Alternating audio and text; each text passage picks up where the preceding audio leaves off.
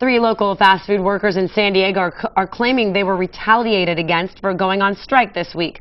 San Diego 6's Tabitha Lipkin talked with one of the employees, who says she's just asking for a living wage. No justice, no peace. I went on a strike yesterday for fast food workers all over the country, and well, today they're not letting me go back to work. Carmen Villa has been working for Burger King, owned and operated by JS Foods, for almost a year.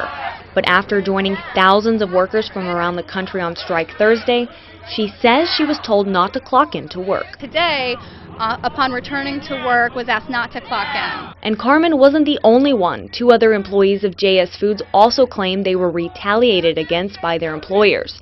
Michaela Milliken is a community coordinator whose job is to ensure that workers' rights are not violated. She believes in this case, Carmen's and the other 2 workers' rights were. If a group of workers gets together and say they want to fight for better wages, benefits, or working conditions, they have the right to do so. That's protected under the federal law that provides that a worker can go on strike. Carmen was just one of more than 350 fast food workers who decided to strike this week in San Diego County, demanding 2 things: a higher wage and the right to unionize. I think it's important because there's so many people in San Diego that cannot make their ends meet, and I am one of those people who struggle to whether to pay one bill or another, my rent or my phone bill. We reached out to JS Foods and Burger King for comment and were asked to leave the restaurant.